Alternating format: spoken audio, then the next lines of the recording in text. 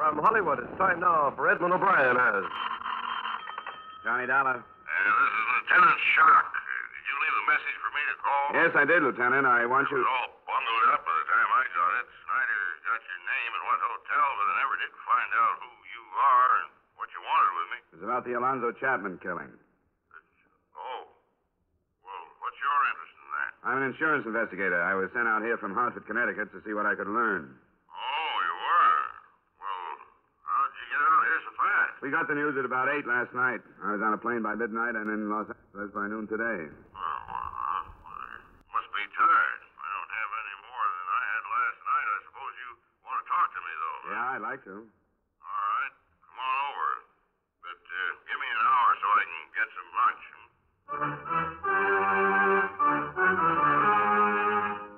Edmund O'Brien in a transcribed adventure of the man with the action-packed expense account, America's fabulous freelance insurance investigator.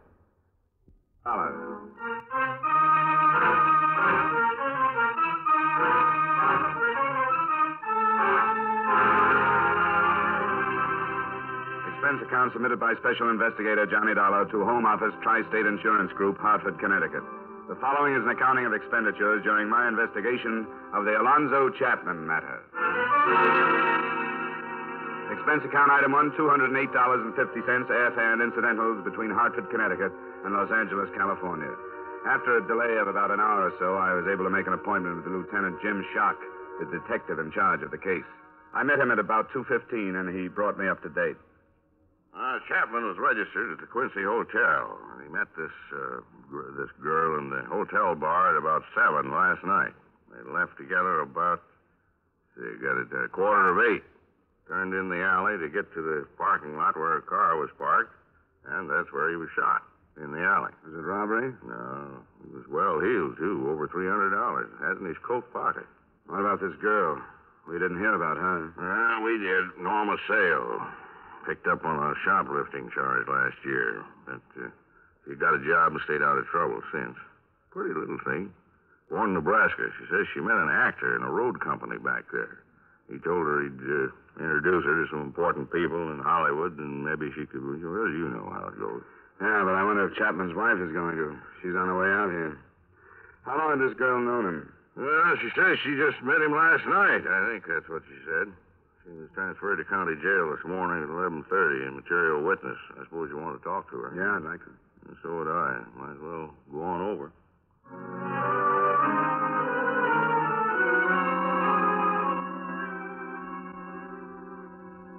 Because it's growing too fast. That's why. We got too many people. We got too many cars. Too much of everything but streets. It's a mess. Of course, I don't know anything about Hartford. I've never been there. Well, it's a little slower paced than Los Angeles, but it's got its problems. I suppose every place has something. Yes, she is, Lieutenant. Oh. We just called Cassidy when they want to send her back to herself. Yeah, all right. I'll do that. Thanks. Oh, come along in, Norma. This man is Mr. Dollar. He's an insurance investigator from back east. How do you do, Miss Ann? Hello. You can just sit down. How you feeling today? Not very good. I tried to talk to you last night after Mr. Chapman was shot. You remember? I sort of half remember. I went to pieces, I guess. Yeah, you did. Couldn't get anything that even sounded like a statement from you. That's why I had you held, so we could talk it over today. Sure. I don't know anything. We left and then it happened. How long had you known Mr. Chapman? I just met him last night. He made regular visits to Los Angeles. Are you sure you didn't meet him before? Of course I'm sure. Why would I lie about that? We just struck up a friendship last night. How did that happen? Well, I dropped into the bar at the Quincy for a drink, and he started to talk to me. What all did he say? It was just one of those things that happens all the time. I knew it was a pitch, but he seemed like a nice guy. He just didn't want to be alone. He asked me if I knew any good places to eat, and I told him about a place I like out towards Hollywood, so he asked me if I'd show him. You ought to be more careful who you get friendly with. Or maybe I'd better turn that around and say you ought to be more careful about who knows you're getting friendly with somebody. I guess I don't get you. Well, we're looking for a reason somebody would want to kill Chapman. Maybe a man friend of yours? Well, it couldn't be anything like that. I don't have any steady boyfriends. No, that's not saying there isn't somebody who wants to be one, is it? There isn't anybody, and that's the truth. If it had been somebody I knew, I would have recognized him, wouldn't I? And it's possible that you might want to protect him if you did know him. I didn't know him. There isn't anybody who'd do anything like that. Now, I can't hold with that, Norma. You're young, you're pretty. Why, I should think there'd be a bunch of young bucks after you. Boys from that store where you work, I maybe. tell you, there isn't. It's the truth. There isn't. If there was, I'd tell you. Well, maybe you would.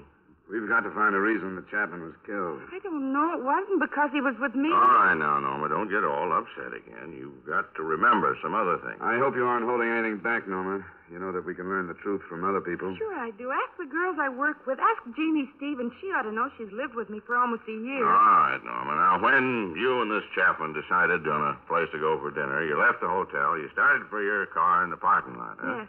You turned into the alley, which was a shorter trip than going around the corner, and this gunman was waiting there. It wasn't dark, was it? No, not quite. How far down the alley was this man? Well, it was not very good at measuring, but must have been about halfway to the parking lot. There's a big trash box there behind one of the buildings. This man was waiting behind the box, and when you came by, he stepped out, fired 3 shots, and ran away. And it was light enough so that you could get a good look at him? Yes, it was darker in the alley, but I'd have recognized anybody I knew. Would you remember if you saw him again? I'm not sure. Maybe I would. Now, Norma, it's up to us to figure out how come this killer was waiting there, where he was. It beats me how he knew Chapman was going to pass by that box. I don't know. You can see how odd it looks, Norma. If he didn't know Chapman was coming that way, he must have known that you were. I don't know how it happened. I'm telling the truth.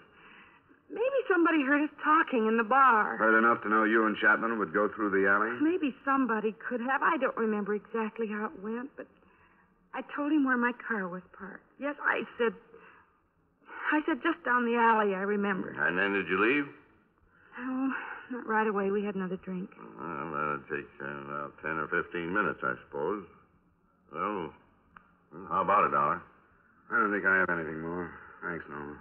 All right. I'll get Cassidy to take you down. I'd like to send you home, Norma. Maybe tomorrow. You know how it goes.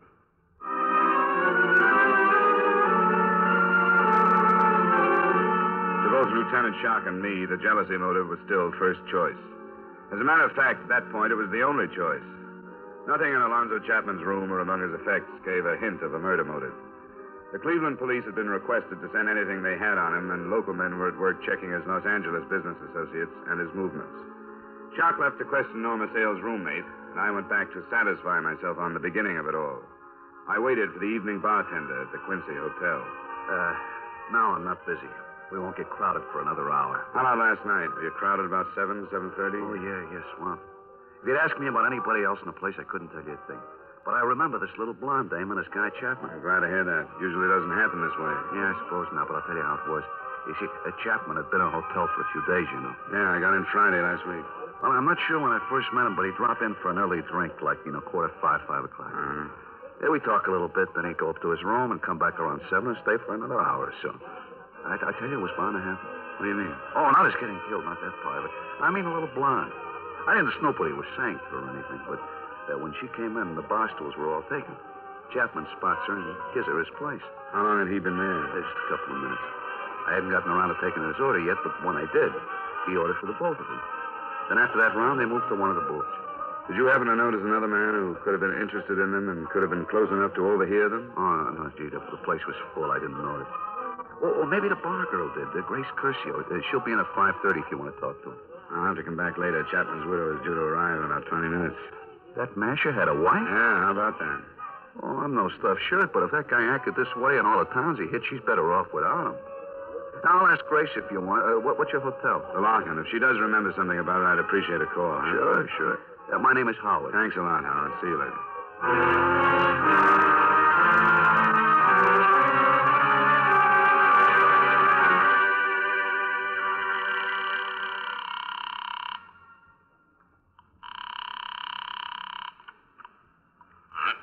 Lieutenant Shock. Lieutenant, this is Dollar. Oh, you got anything to report, Dollar? Nothing that does us any good. Mrs. Chapman just checked into the hotel. I'm in the lobby there now. How did you make out with Norma's roommate? Oh, just fine. She seems like a level-headed sort of girl. She says Norma hasn't gone with any one particular man for a year. That was the name name was Clyde Mills. Served a 6-month sentence on some charge or other, not important what, but they're all washed up. She says he's not even in town, but we'll look for him anyway. Yeah, I'm going up to talk to the widow if it's all right with you. Sure, go right ahead. Make a suspect out of her if you can. We need some. Could be. From what I hear, she had a motive, not counting the insurance money. But I don't know whether she knew it or not. I'll check with you later.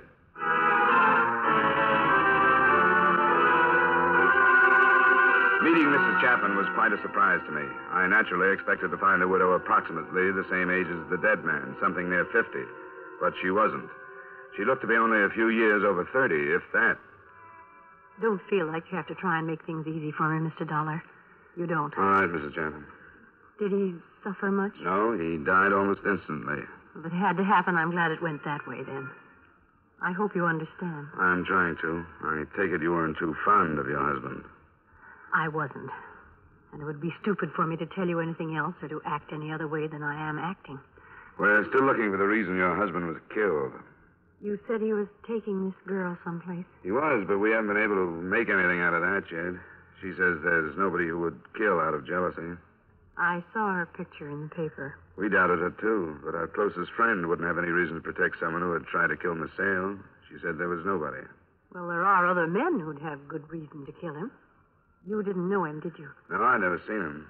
He was good looking. Not tall, but he sort of looked it. He took care of himself. The iron gray hair. He was better looking when he passed 45 than he ever was when he was young. I was surprised that you were so young, Mrs. Chapman. That's why. He was attractive to women. My bad luck was leaving Cleveland and letting myself get roped into a marriage. I found out about one of these girls, and then he started bragging about all the others. You mean it's possible that a man followed him to Los Angeles from someplace else and killed him? I don't know, but I do know that he must have hurt a lot of people. Well, he's through hurting me. I've stuck it out because I knew this was going to happen someday. Every time I've read about a murder like this, I knew it would happen to him. Now it has. Now I own a house. I have a bank account. Insurance money. I'm finally getting something from my marriage.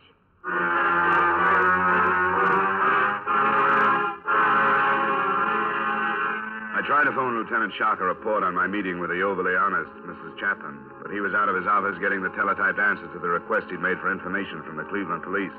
So I cabbed over to see him.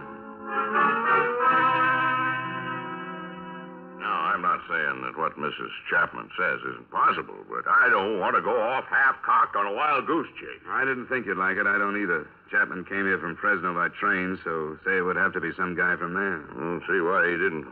Well, say he didn't kill him in Fresno because he thought he wouldn't draw suspicion down here. How did this guy locate him? Chapman didn't reserve a room at the Quincy. He usually stayed someplace else, so he'd have to be followed. That's no good, Dollar. Why, you couldn't expect an inexperienced man from Fresno to do a job of tailing like that through Union Station from there to the Quincy and all this traffic? It's possible, I suppose. You going to check it, then? I guess so. Probably wouldn't be too hard to get a list of the people who got on that train at Fresno. Yeah, list is hard up for motives. Now we got them all over the country. He was old enough to know better. Lieutenant, What? here's a follow-up on the stuff from Cleveland. Oh, thanks. Right. Well, this is darn nice of those boys. Get something?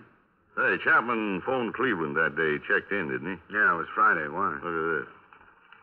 Seems like his missus was seeing a lot of a man named Nicholson. He's known to have left Cleveland on Friday night, and he hasn't been seen since. I like this a whole lot better. Yeah, this could be what we wanted. A man with a motive who knew where Chapman was. You think it's time you met the honest widow?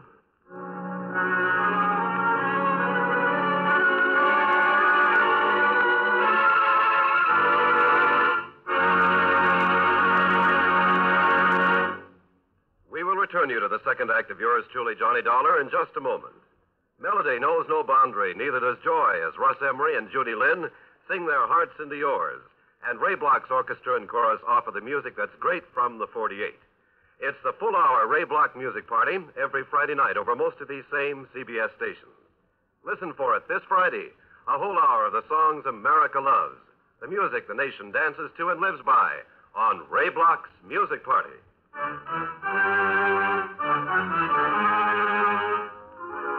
Now with our star, Edmund O'Brien, we return you to the second act of yours truly, Johnny Dollar.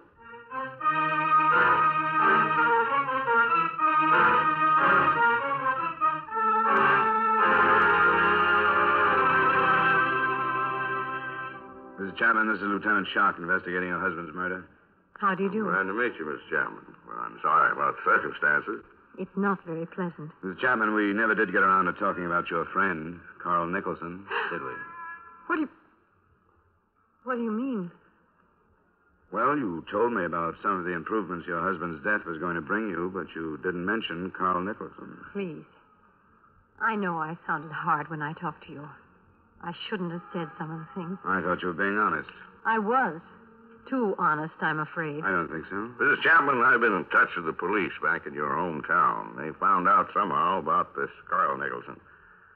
First, they said you'd been seeing quite a lot of him, especially when your husband was out of town. Is that right? Yes, it's true. Yeah. What were your feelings toward Nicholson at that time? That is, prior to your husband's death.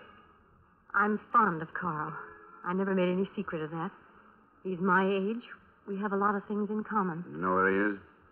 Why, in Cleveland. Oh, well, that's funny. The police told me he was out of town. I don't know what this means. I don't understand. You didn't know he left town?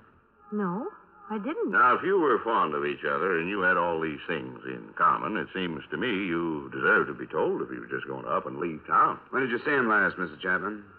It was last week. Friday, by any chance? No. It was before then. It was Wednesday or Thursday. Why are you asking me these things? The police back there went on to tell me that this Nicholson left town on Friday. The Cleveland police? Why should they even care about Carl? Because I told them that on Friday your husband had telephoned you from the hotel where he was staying here in Los Angeles. Isn't that right? Yes, but I don't know what you mean. Didn't you see Nicholson on Friday after you talked to your husband? No. Do you mean that you think I told him where Al was staying and that he came out here to... Now, Mrs. Chapman, we didn't say we thought anything, but it's our job to solve this murder. We aren't saying we think you and him planned the whole thing and that he hopped out of here the first thing after he learned where your husband was staying. But there are a lot of things that aren't clear in our minds. The theory you gave me about all these wronged men around the country didn't hold up too well, Mrs. Chapman. It wasn't a theory. I just told you what I'd been thinking. You said you'd been waiting for it to happen. But the way we see it, the way your husband was killed, where he was killed, makes a jealous out-of-town man seem too far-fetched. But we're looking into it. Don't you worry about that. Do you have a reason to think that Carl has been in Los Angeles? We're covering the possibility that he might have been. Maybe you just mentioned the Quincy Hotel in passing and casually, so you hardly remember. No. I haven't seen Carl or talked to him since before Al called me. I didn't tell him. Why did he happen to leave town on Friday? I told you I don't know. I didn't know he'd left. Well, with all these things in common, what did you think when the news about your husband reached Cleveland? Didn't you wonder about why you hadn't talked to this Nicholson all those days? Yes, I did wonder. Now, why didn't you tell us all that without all this back and forth? Because it would have sounded so awful. Do you think you improved things by holding back? I don't know. Maybe I didn't. The last time I saw Carl was on Wednesday. We had a fight and he walked out. You can prove that's the last time you saw him? Prove? I haven't been thinking about anything like that. We fought over the same thing for almost a year. Carl wanted me to get a divorce, and I wouldn't. Because you were waiting for your husband to get killed. Did you ever tell Carl that? Yes. You tell him that during this fight on Wednesday? I think so. But you didn't talk to him after that? No. Could you have learned someplace else where your husband was staying? I don't know. I don't know who else Al called. Carl wouldn't kill him. I'm positive of that. Would you happen to have a photograph of Nicholson? Why? Some are on their way by radio photo and some others by airmail. But we might be able to save time if you have some. I have one. I want to erase something off the back. Now, don't you fret, Mrs. Chapman. We'll show it to a couple of people. If Carl is innocent like you think he is, this is the quickest way to prove that, too.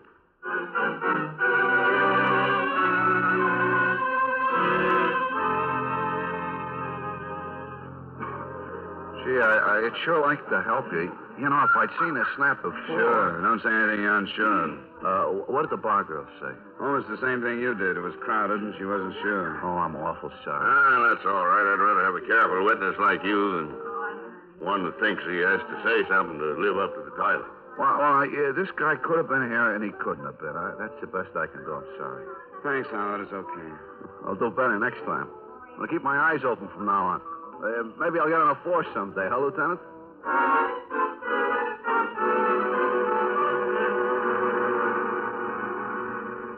You know how it goes. They say a boat is so expensive to keep up that before long you don't own it. It owns you. So we sold it, and there went my fishing trip.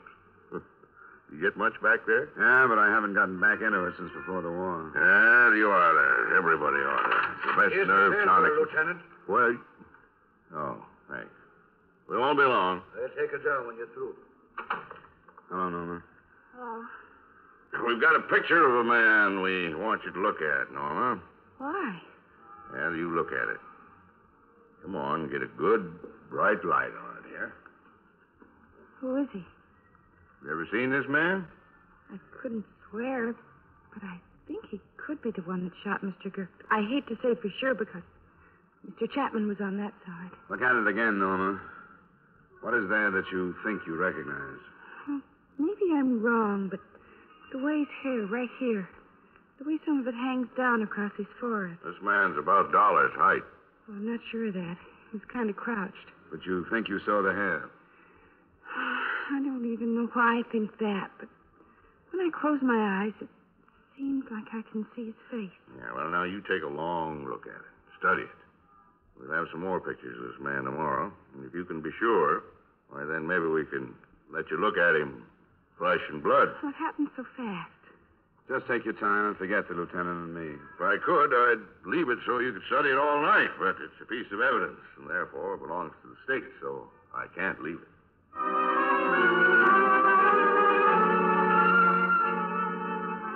As it turned out, we didn't have to take that photograph or any other picture back to Norma Sales for identification. The first reason turned up that night. There was another message from the Cleveland police. The body of our chief suspect, Carl Nicholson, had been removed from the remains of his car. The crash had occurred within 200 miles of his home. Witnesses said that he had been returning from a friend's country place, and the alcoholic content of his blood gave credence to Mrs. Chapman's story that they had quarreled. It became obvious later that he had been on a week's drunk. In addition to killing him, it had removed him in other respects as a suspect. The other thing that changed the direction of the matter was not as closely connected to any of the principals. As a matter of fact, hardly connected at all. It was a story on the front page of the next morning's paper. A man named Max Gerber, with a criminal background, had been found shot to death. Along with a year-old picture of him was printed the fact that he had been staying at the Quincy Hotel. With Lieutenant Shark, I went to view Max Gerber's remains and his effects, and at 10 that morning, Norma Sale was once more ushered into us. Well, Norma, we seem to keep you busy, don't we? Sit down, Norma. Did you bring some more pictures? Not the same as we brought last night. That wasn't the man you saw in the alley. I wasn't sure. The bartender at the Quincy says he'd never seen you in there before the other night. Why'd you happen to go there? I don't know. Guess it seemed like a good idea because I hadn't been there. Was there something special that took you there, Norma? There must be quite a few bars where you haven't been. There wasn't anything special. I think it's fair to tell you that we checked the store where you worked and found out that you left there at 3:30 that day.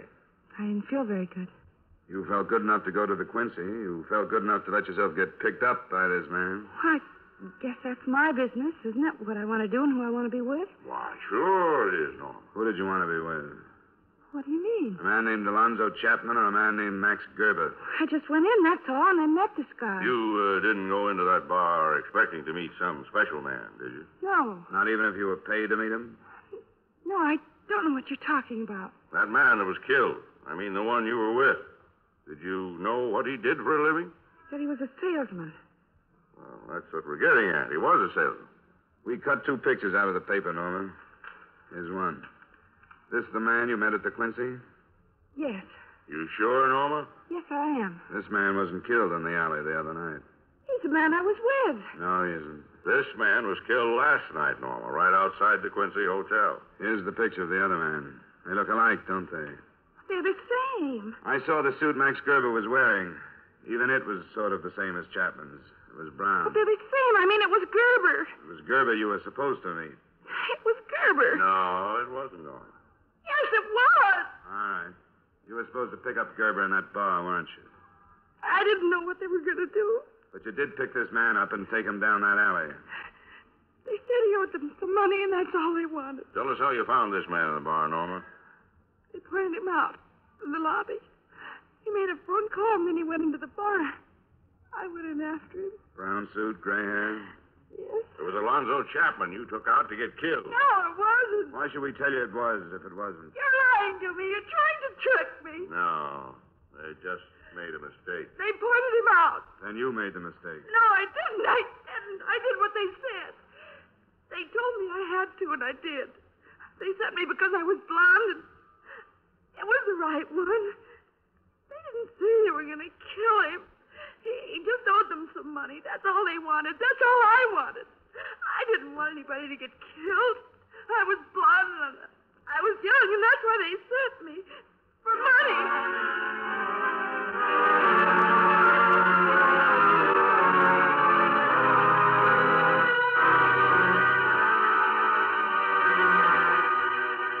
Expense account item 2, miscellaneous, while in Los Angeles, $255.08. Item 3, same as item 1, transportation back to Hartford. Expense account total, $672.08. Remarks? The second murder, Max Gerber's, was a gangland rub-out, planned with the aid of a young blonde as bait. The first murder was only a mistake. The apparent moral is that companies shouldn't hire salesmen. Women shouldn't marry them. Young blondes should stay away from them, but confidentially, some of my best friends are insurance salesmen. Yours truly, Johnny Dollar.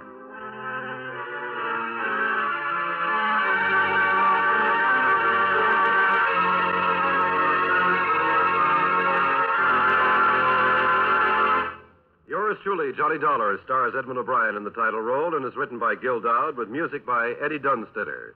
Edmund O'Brien can soon be seen in the Paramount Pictures production, Warpath. Featured in tonight's cast were Hy Everback, John McIntyre, Harry Lang, Jeanette Nolan, and Virginia Gregg. Yours truly, Johnny Dollar, is transcribed in Hollywood by Jaime Del Valle.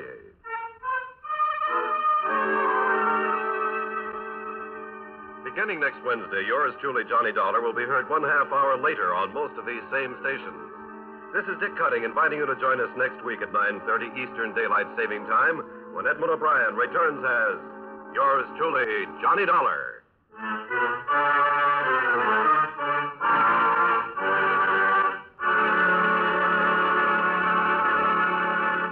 Every time you buy a United States defense bond, you help in our defense effort and you help build your personal security.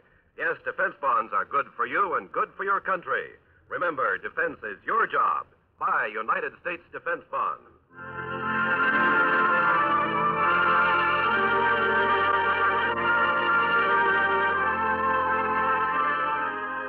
Been to the waxworks lately. It's nothing like being taken to the cleaners, though 45 minutes of cleaner fun would be hard to find. You'll enjoy this evening's session of songs and stuff featuring Robert Q. Lewis, his guests, flatters, chatter, and assorted pleasantries. It's the Robert Q. Lewis Waxworks, open for business 5 evenings a week, Monday through Friday, on most of these same CBS stations. Today, the United States is celebrating the 175th anniversary of the signing of the Declaration of Independence. Stay tuned now for the official U.S. anniversary program with President Harry S. Truman, Secretary of Defense General George C. Marshall, Chief Justice Fred M. Vinson, and others who follow immediately over most of these same CBS stations.